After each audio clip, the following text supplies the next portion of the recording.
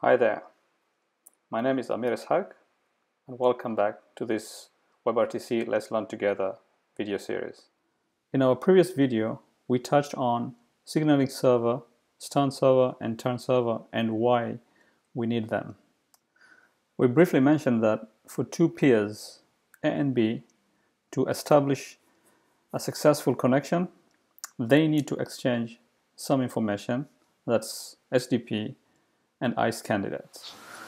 To learn more about signaling SDP ICE candidates, check out the WebRTC connectivity at this link, which I shall post on the description.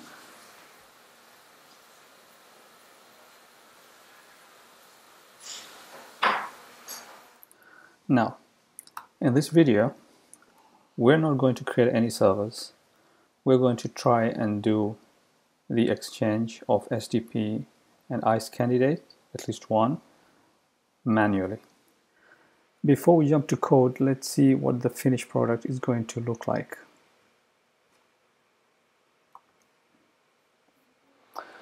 These are two browsers, two peers, exchanging video streams. You can see this video is local here, it's remote on the other browser. This video is local here, it's remote on the other browser. So at the end of this session, this is what we are going to achieve. Now, let's jump to code. Now this is where we left off in the last video. We managed to use get user media to capture the video from the webcam and display it on a video element on the browser. Let me do some cleanup.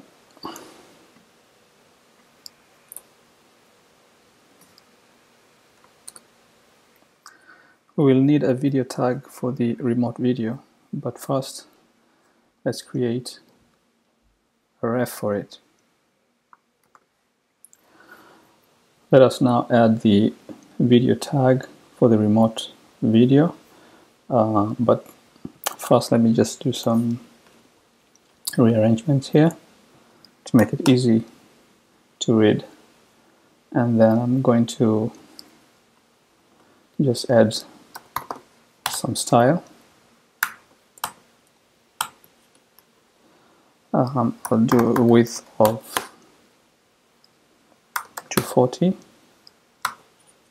and height of 240. Just add a margin of 5 and background color, make it black.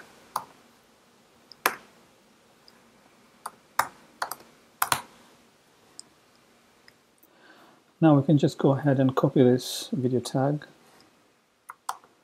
and reuse it. And let's change the ref to be the remote video ref. Now let's add some buttons that we're going to use for the manual exchange of SDP and ICE candidates.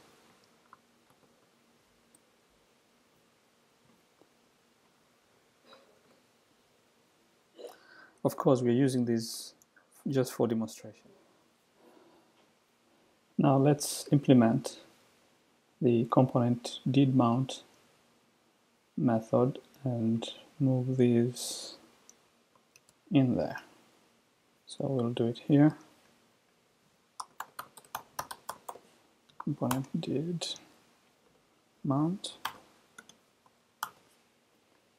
And just paste those in there, and the application should work as it was before. We need to instantiate a new RTC peer connection for establishing the connection between the two peers. Let's do that here.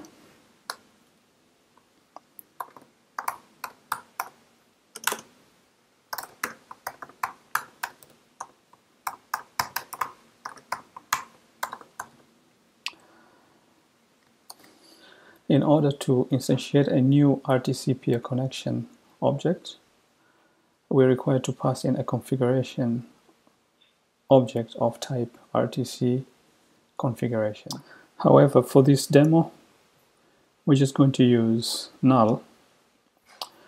Here's an example of the configuration object. Let's replace the null with the constant pc config. Let's now add some events for our peer connection.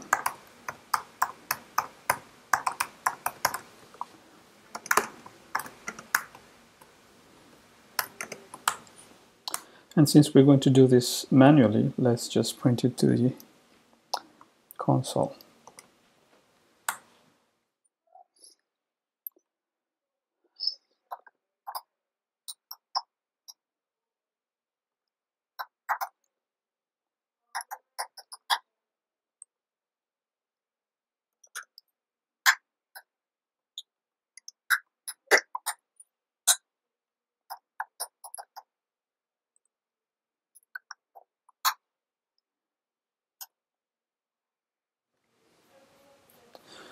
I'm getting an error here. It says E is not defined. Okay, so I need to add the event E there.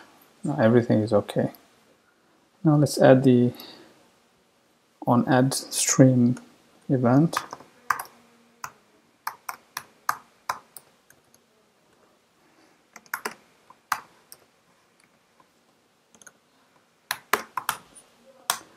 And when we receive a stream, we want to assign it to the remote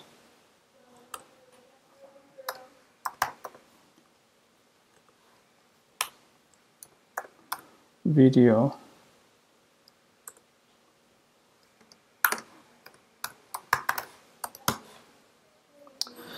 we also need to add our local stream to the peer connection object. So we add that stream.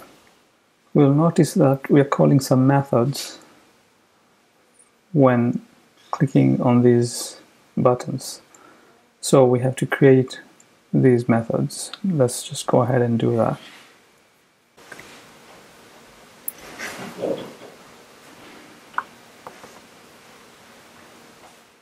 So what we are doing here is we're using our peer connection to create an offer, and if the creation of the offer is successful, it will return an SDP, and we set the SDP as the local description. We also log it to the console so that we can easily copy it and set it onto the other peer as the remote description, as we shall see. Once we have the description, the SDP, we will copy it, and on the other peer we're going to click this button to set the SDP as the remote description. So we create this method. Basically, when we paste it on the other peer, we can get the value from the text area, and then we set the remote PC its remote description. After setting the remote description, we will need to create an answer, which is triggered by this button here. And here's the method. And basically, we just call the create answer of the peer connection. And if successful, it will return an SDP, which in turn will set this as a local description for this peer connection, and we're going to print it out on console and then copy it and go back to the previous peer and set it as a remote description. Finally, let's add the method for adding candidate, which is triggered by pressing this button. Of course, we will need to copy at least one candidate.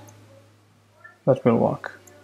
So basically, we're just using the same text area to copy and paste the values and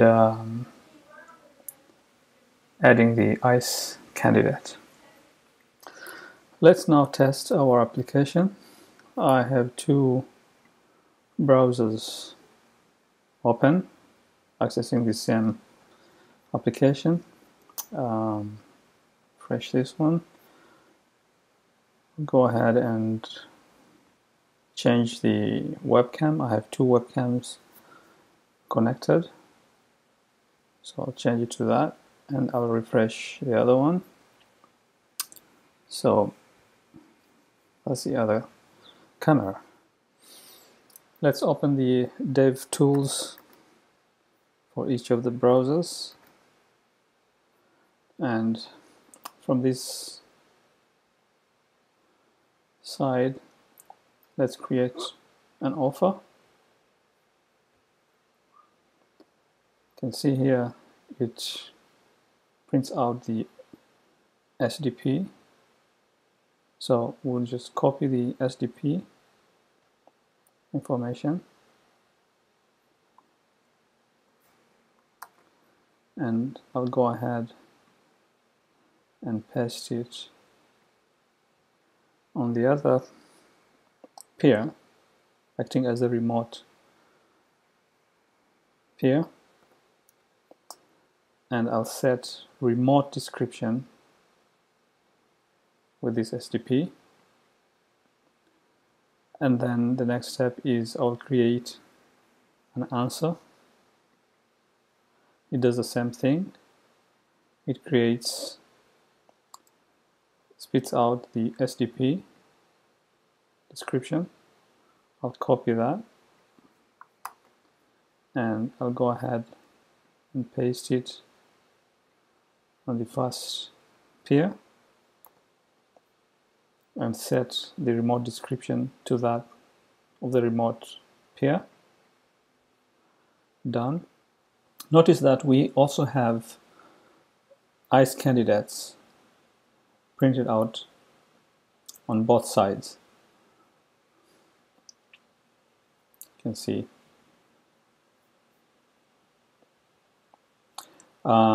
For this demo, picking anyone, at least the one of these with IPv4 should work. You can see there is IPv6 candidates. So I'll just pick this one. Let's see what happens. Take it to the other side, paste it there, and then add candidate. And voila, we have two peers communicating. Now this test was on two browsers on the same computer, as you can see here, and I'm using localhost on port 3000. And of course, with localhost, WebRTC works. But the moment you use, let's say, an IP address, then that has to be served via HTTPS. ngrok comes to the rescue. So this is ngrok. You can go to ngrok.com and you can follow instructions to install, and basically we'll be able to use the HTTPS kind of tunneling. I've already installed ngrok. Before I start ngrok,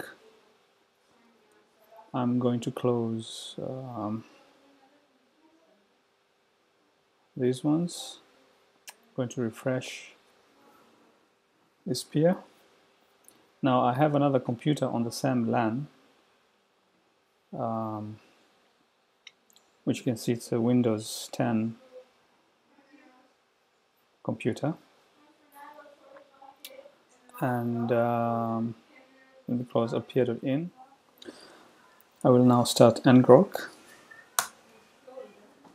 and it gives me this URL, HTTPS. I'm going to copy that and I will paste it on the other computer as well as on this computer.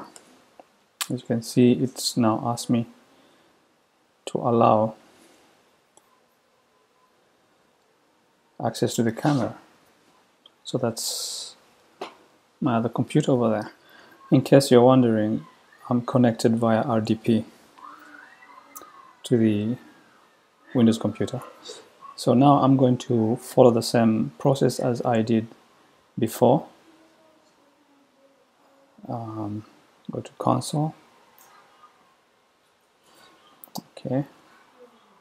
So I'm going to offer from the other computer.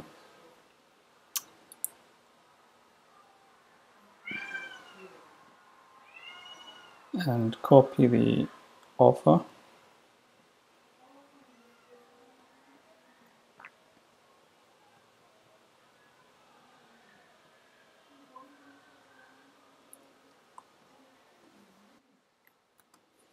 Come to this side, this computer, paste the offer, SDP, and then generate the answer. And you know the process, so I'll do it and get back when I'm done.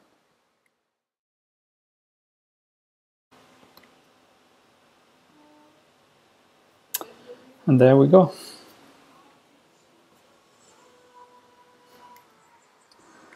This is it for this session. Thank you very much. I hope it was useful, and I'll be looking forward to doing the next video. Bye.